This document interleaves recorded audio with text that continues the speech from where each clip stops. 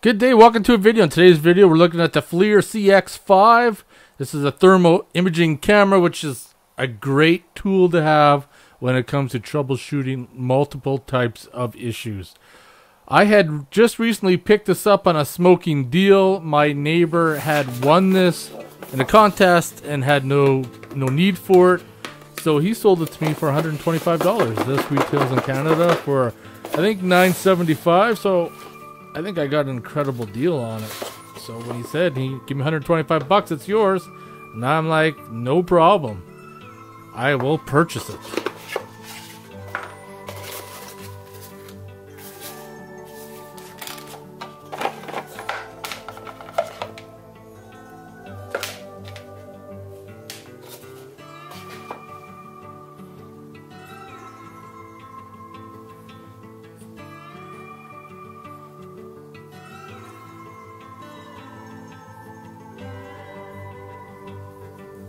Now I do currently have another FLIR type thermal imaging camera. This one I had before, I still have, actually attaches to my iPhone.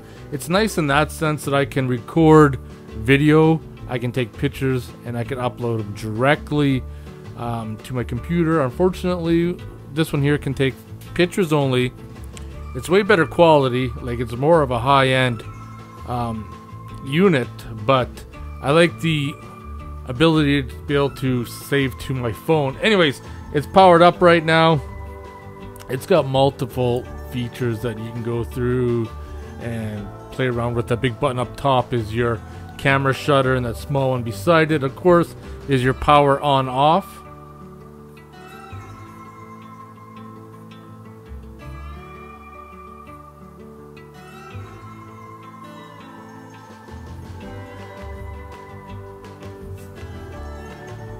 There's lots of features in the menu there to go through and set your camera up. It's got Wi-Fi, so you can connect to the internet, upload your images to a cloud, etc., etc.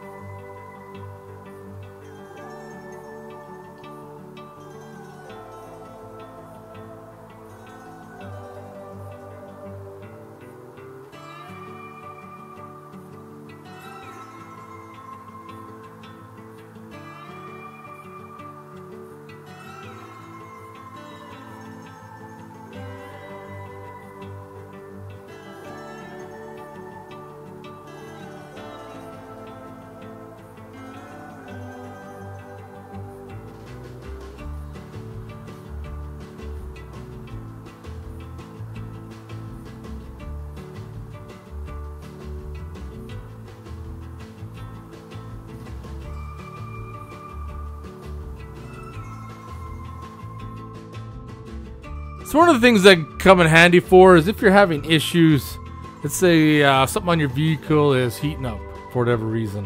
I driven my Jeep probably about 4 hours ago, so you could still see the hot spots in it from where I drove it, especially on the intake section.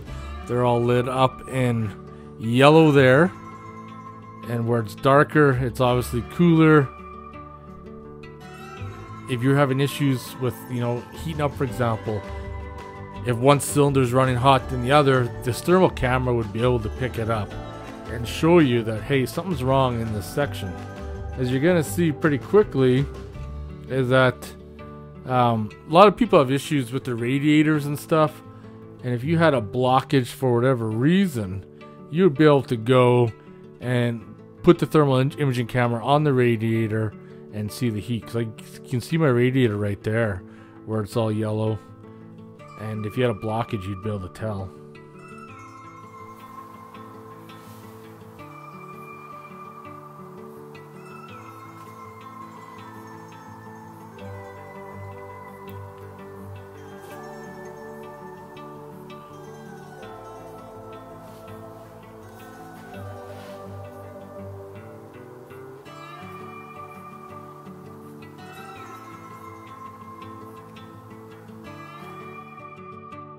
These are definitely one of those tools that are great to have.